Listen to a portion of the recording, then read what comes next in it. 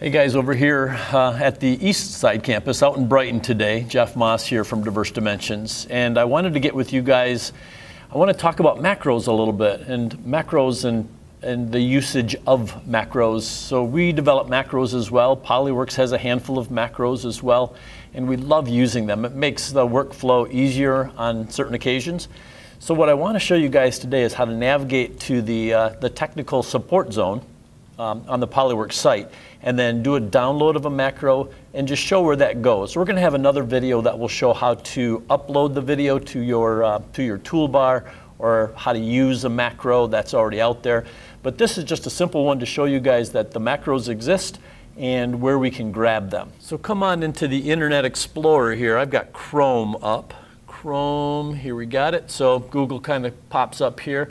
I've got this Innometric quick launch right here up in my toolbar, which is pretty nice. Innometric.com seems to be pretty close to one of my favorite websites, onthesnow.com.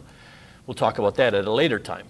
Okay, so Innometric, here we go. So once I tie into the website here, I've got access to the technical support zone here.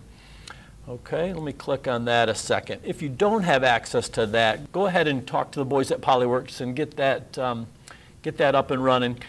I have got everything I need here to log in. If you've got trouble with the login, just go ahead again, reach out to PolyWorks, and they'll get you back up and running.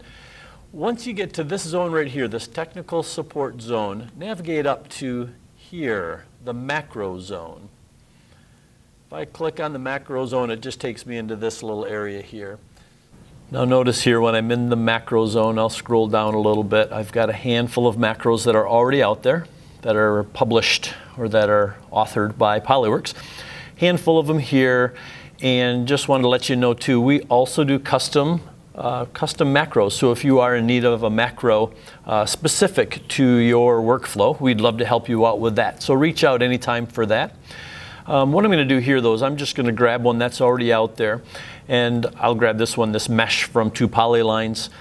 Notice this though too, the version back here is saying that if you've got a version of PolyWorks prior to 2019 version IR10, this macro will not run. So as long as you're this version or later, you should be in good shape.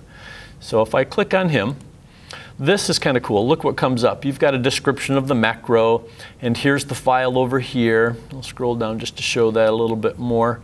So if I was to grab this macro here, notice the extension is PW macro.